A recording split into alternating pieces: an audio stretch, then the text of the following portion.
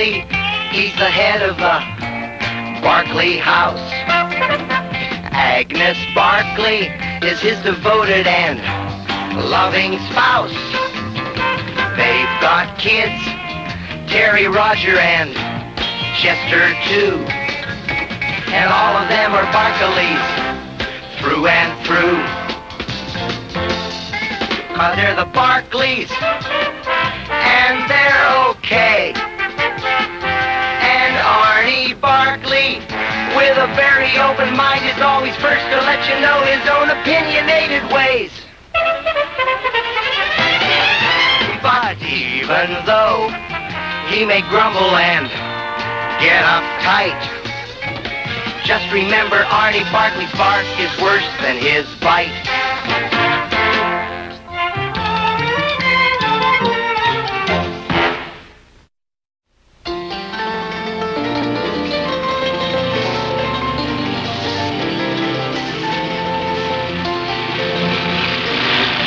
What a way to spend a Sunday.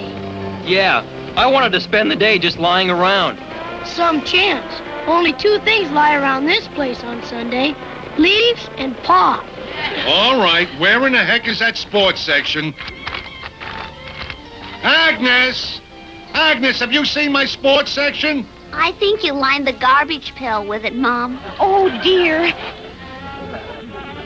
You're right, Terry. I see an orange peel and a football team. I'm sorry, dear. I used it to line the garbage pail. What? Give me that. Here, line the garbage pail with this. It's the society section. Don't you want to read it? You gotta be kidding. Oh, Arnie. Now what? Didn't you go to school with the Sammy Schnauzer? Yeah, I went to school with him. He was a dopey little pest. I couldn't stand him. I was glad when he moved out of town. Well, it says in the paper that he just moved back into town. Oh, yeah? Well, he better not call me. He's a real loser. And not according to the paper, dear. Look, Terry. Mr. Sammy Schnauzer has moved into a luxurious penthouse with his wife and daughter. It says he's a self-made millionaire. Millionaire? Mr. Schnauzer is now one of the wealthiest men in the nation. My dear old pal, Sammy Schnauzer. Good old Sammy, my closest friend. But you said you couldn't stand him. I couldn't stand him being out of town. Hey, look, his daughter Elsie is Roger's age. I'll have to arrange for them to meet. Roger's old enough to pick out his own girls, dear. Yeah, but he isn't smart enough to pick out a millionaire. If he married her, he wouldn't have to work for the rest of his life. Phew. Mowing the lawn's hard work. From now on, son, you'll have servants to mow the lawn. Huh? Don't say huh. Say, what is it you're referring to, sir? And take your hands out of your pockets. Straighten up. You're about to enter society. Poor Roger. I have the feeling he's in for a hard time. I have a feeling we're all in for a hard time.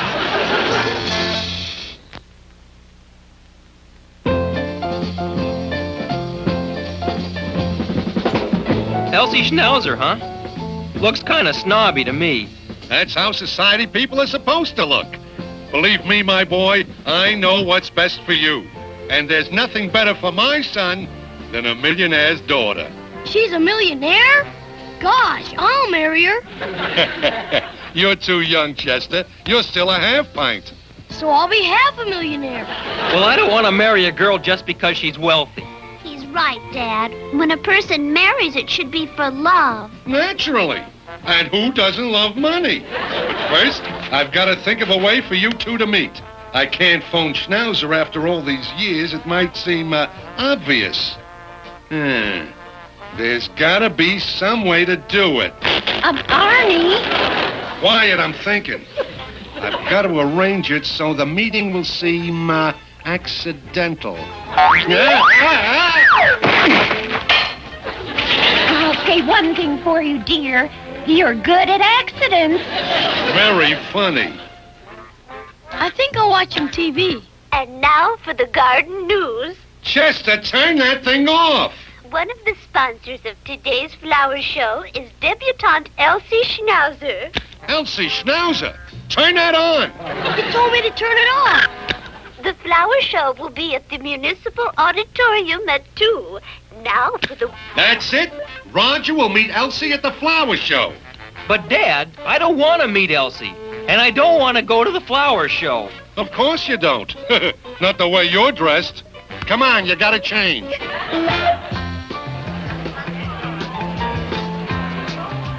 Welcome to the flower show, Mrs. Vandermont. Oh, how do you do, Mrs. Dogworth? Good afternoon, Mrs. Houndbox. Now be honest, Roger. Aren't you glad I talked you into coming? Okay, Dad, I'll be honest. I only came along to prove to you that this is no way to meet a girl. Well, you're here now, so come on. That will be $10, please. $10? To see some flowers?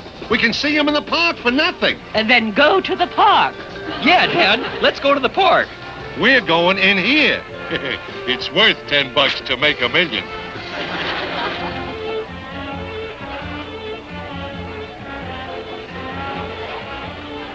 Wow, look at all the flowers. You better watch your hay fever, Dad. Forget my hay fever, and let's look for Elsie. I hope your rose wins first prize. It should. It took me 15 years of cultivation to develop this one perfect rose. Excuse me? But have you seen Miss Elsie? Yeah.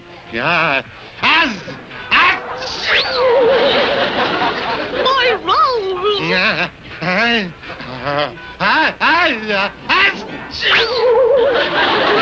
My tulips!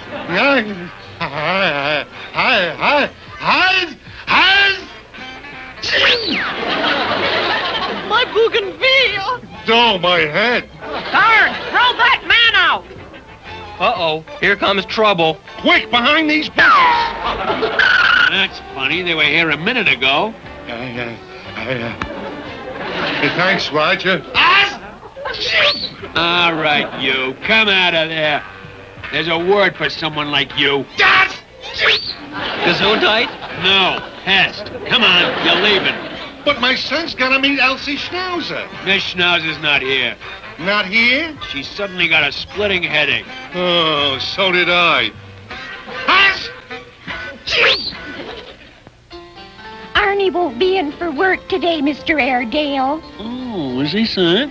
No, he's feeling fine, but his nose isn't. Oh, what the hell? Well, you tell Arnie not to worry about a thing, Mrs. Barkley. You tell him to relax, take it easy, and I'm docking him a day's pay. Dear, he's docking you a day's pay. What's money compared to my son's happiness? Shouldn't you forget about it, Dad? Look what it cost you. $10 for the garden show, money for allergy medicine, a day's pay. Terry's right, Arnie. Do you know what'll happen if you keep this up? Yeah, Roger will have to settle for a cheaper wedding present. I've got to think of another way for him to meet her. Back from your paper route so soon, Chester? Yeah, Mom. My old bicycle broke down. Oh, that's a shame. It's okay. I'll just buy a new one. Really? What are you going to use for money? Oh, that's no problem. I'll just go to the concert tonight, meet Elsie Schnauzer, and marry her. Concert? Tonight? Yeah, it says so in the paper. Let me see that. Among the notables attending the concert tonight will be Elsie Schnauzer. She'll be in box 1 in the Golden Circle. That's it! Roger! Roger! Roger, guess what? You're going to the concert tonight to meet Elsie Schnauzer. Concert? There goes my bicycle. You mean there goes my evening? I had a date tonight. Cancel it. But I can't. That must be Susan. Who's Susan? My date. You mean your former date? Hello? Hello, this is Susan. Is Roger there? No. Give me the phone, Dad. You shouldn't have done that, Dad. Susan's my best girl. Son, you'll thank me for it later. It'll have to be later, because I'm sure not going to thank you now. Just get dressed.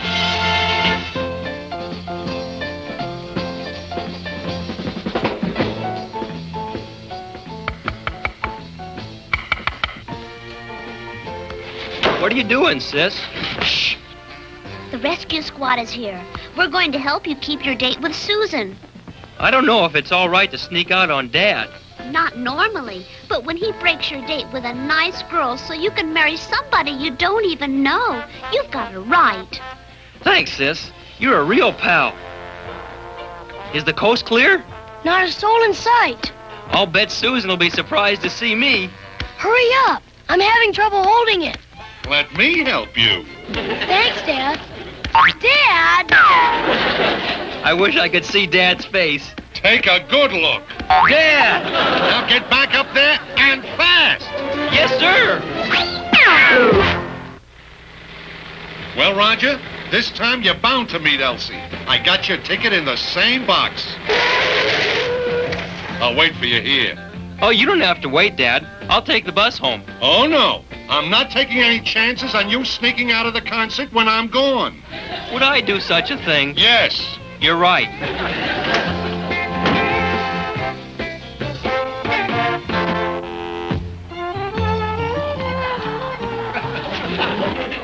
That was a superb concert. Delightful.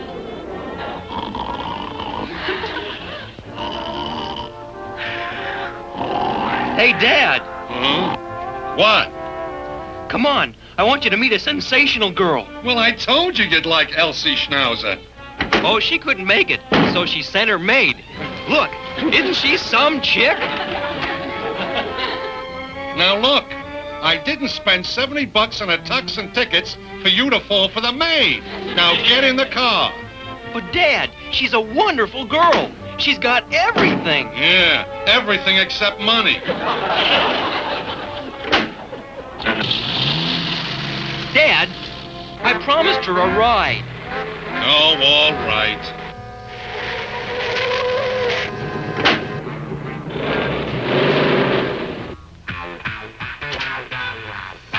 How was the concert, dear? How was Elsie? How'd you like to be quiet? Something tells me it was another disaster. Poor Roger. You are a disgrace to your uniform. You've got to meet Elsie before some other boy does. There's no time to lose. You've got to meet her tomorrow. But tomorrow's my day on the college newspaper. Cancel it. I can't. I'm the new reporter. Reporter? Perfect. You'll go to her home and get an interview. Ask her what it's like to be the town's richest girl. Children, it's not polite to eavesdrop. What are they saying? Not a bad idea, Dad. But how do you know she'll grant me an interview? I've got it. I'll buy you a camera. A girl can't resist having a picture taken. Just as she can't resist listening to doors.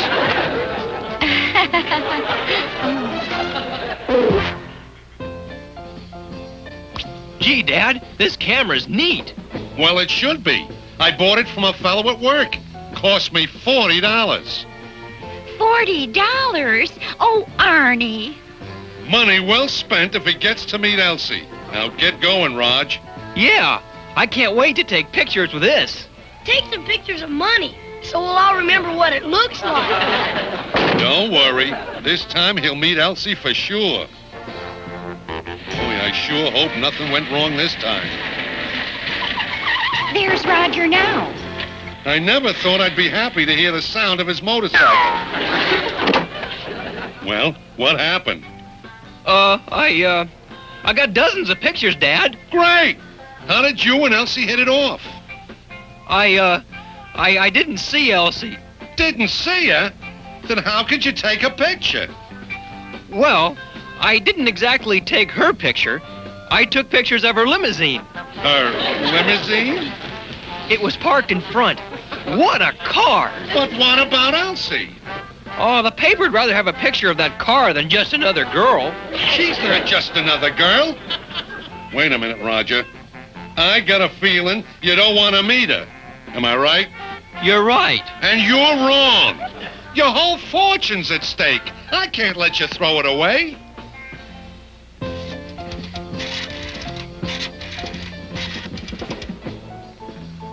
Oh, who are you calling, dear? Sammy Schnauzer. If I can't arrange a meeting without it being obvious, I'll be obvious.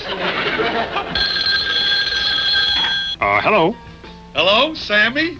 This is Arnie Barkley. Barkley. I'm sorry, I don't, Yeah, Arnie Barkley, from school. Oh, yeah, Bonehead Barkley. That's right, Bonehead Barkley. Bonehead? Quiet, son of Bonehead. Sammy, and now that you're in town, I'd like to drop up with my family to see you. Will Friday be convenient? No. Then we'll drop up Saturday. He can't wait to see us. Oh, I've never been to a penthouse before. Neither have we. Well, you'd better get used to it. The next penthouse we'll be going to will be Rogers.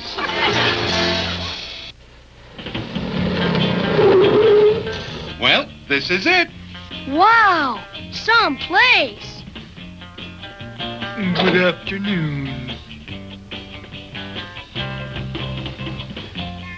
Thank you, my good man. Here you are. Keep the change. Arnie, you're not supposed to tip a doorman. You're not? I should have left my coin changer at home. In any case, remember what I read you from this book of etiquette. Yes, Pop. It's not Pop. It's Papa and Mama. Got that? Sure, Pop. Now remember, you're about to meet society. Terry, will you fix your dress? Straighten your tie, Roger. Chester, smooth your hair. Sammy, my old pal! Oh, you came. Come on in. My wife, Margaret. My daughter, Elsie. Hello, I'm Agnes. I'm Terry. How do you do? I'm sure. Elsie, I want you to meet my handsome, brilliant, and charming son. Hi, Elsie. Get back. Roger, this is Elsie. Hello. Nice to meet you. I'm sure. I don't think she likes me. Ridiculous. She's nuts about you. She's just shy. She's shy of few manners. Oh, my, you have a lovely penthouse. Oh, why, thank you, Mrs. Barkley. We'll have the same setup when Roger marries Elsie. He's always joking. I should certainly hope so. Well, Sammy, old pal, you sure did okay for yourself. Well, I have no complaints. How are things with you, Arnie? What business are you in? I'm in the transportation game. Yes, transportation. Oh, railroads or airlines? He drives a bus. Chester! Oh, my good buzz. Huh? Uh-oh. Sorry about that. Sorry, it was only a genuine Louis XIV. Now, don't you worry. I'll take it to Louis the Repairman on 13th Street. Your father is dreadfully gauche. I don't know what gauche means, but if it means what I think it means, you'd better not mean it. Elsie, why don't you show Roger the pool? You have a pool? Wow. Oh, my, a pool on the roof. What'll they think of next? Boy, I sure wish I'd brought my swimsuit. I have some suits. Hey, great! I can't wait till I go in. I can't wait till he goes home. Last one in's a rotten egg.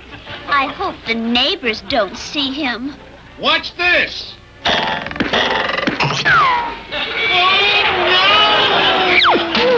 Oh, Arnie! Oh, goodness, I believe he went off the roof. Oh, this pool's a little too deep for me. Oh, don't go away, Arnie. We'll save you. Give me your hand, Dad. I'll pull you back up.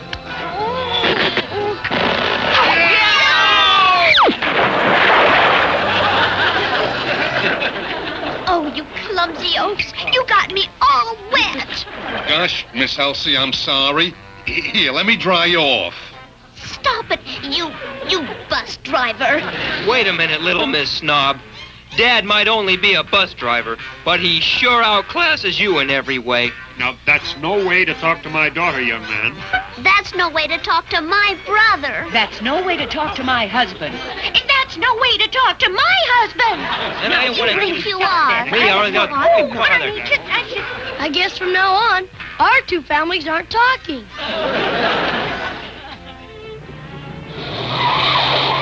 Well, I finally got to say hello to Elsie Schnauzer. And goodbye to $1 million. Well, money isn't important when it comes to choosing friends or getting married. Yeah, I know that now. Hey, Dad, can I borrow $10? What for? I've got a date with Susan tonight. Here's $1. How come just $1? Because I don't want no fortune-hunting girl marrying my son just for his money. Ernie.